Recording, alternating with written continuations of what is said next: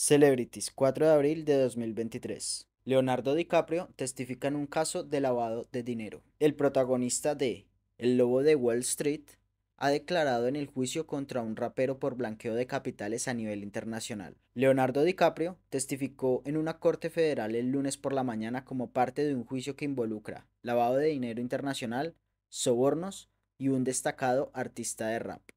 Michel, miembro fundador del grupo de hip hop de la década de 1990 de Fujis, está acusado de canalizar dinero de un financiador fugitivo de Malasia a través de donantes prestanombres para la campaña de reelección de Barack Obama en 2012. 5 años después, los fiscales dicen que trató de silenciar una investigación sobre ese mismo financiador bajo la administración del expresidente Donald Trump. En el corazón del caso está Lou Tae-yo, conocido como Joe Low, quien está acusado de ser autor intelectual de una ardida internacional de lavado de dinero y soborno que robó miles de millones del Fondo de Inversión Estatal de Malasia, conocido como 1MDB. La conexión de Dicaprio con el caso proviene de su relación de años con Lowe, que fue uno de los principales financiadores de la película El Lobo de Wall Street.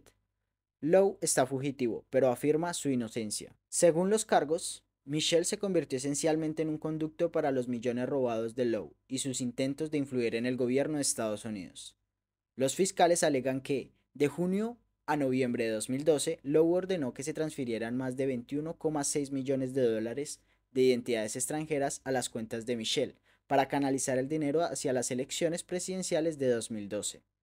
Dicen que Michel luego pagó a unos 20 donantes falsos y conductos para que pudieran hacer las donaciones a sus nombres y ocultar de dónde procedía realmente el dinero, según la acusación. DiCaprio testificó que conoció y se hizo amigo de Lowe en una fiesta de cumpleaños en Las Vegas en 2010. Entendí que era un gran hombre de negocios con muchas conexiones diferentes en Abu Dhabi y Malasia. El actor galardonado con el Oscar, de 48 años, respondió a las preguntas en el estrado con calma, de vez en cuando remitiéndose a un recuerdo borroso de algunos detalles y fechas.